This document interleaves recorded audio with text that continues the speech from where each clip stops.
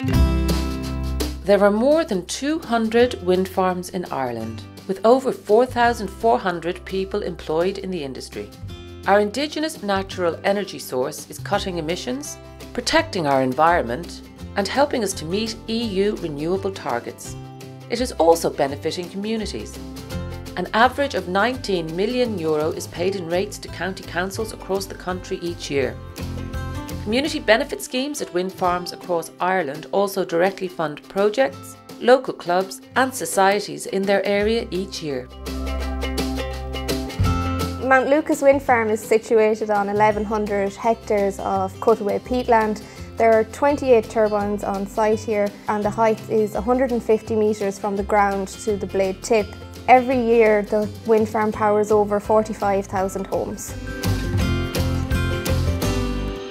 So Ireland is suitable for wind farms, particularly because of our geographic location, the western tip of the European continent. We are 25 years developing wind energy and we believe there's huge potential in Ireland to do more. It's a very important project that we're on, reducing fossil fuels, improving air quality and increasing renewable energy in Ireland, and we need our communities to be with us during that journey. Wind farm development in the early stages of construction, there are most fears from local communities and we need to be transparent and we need to explain to local communities what we are doing during construction and during planning.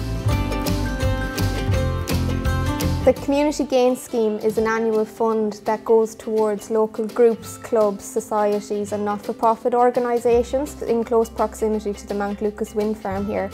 Over the last 3 years, Mount Lucas Wind Farm has donated over 300,000 to the community groups around the wind farm. I'm the link between Bordemona and the local community. Many groups have obtained funding, roughly 40 plus in the Dangan area alone. Everyone has been very, very pleased with what they have got in the past. When you see developments being completed, it makes it all worthwhile. Dangan Women's Group is a group of women that gather together every second Tuesday night. But we do sewing and we do all sorts of crafts, flower arranging, cookery demonstrations. In the past we used funds, like last year we wanted to get sewing machines and stuff, so we did, we got a sewing machine. I highly recommend it now because it's so hard to raise funds yourself. The fund has had a huge impact on the local community in terms of local amenities. It's helped the local area look better and the infrastructure of the place has improved. Myself and my wife and 3 kids walk regularly here with a great amenity for the local community.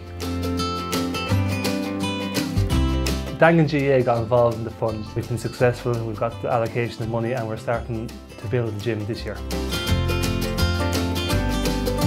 All the groups, it has created kind of a great community spirit in Dangan.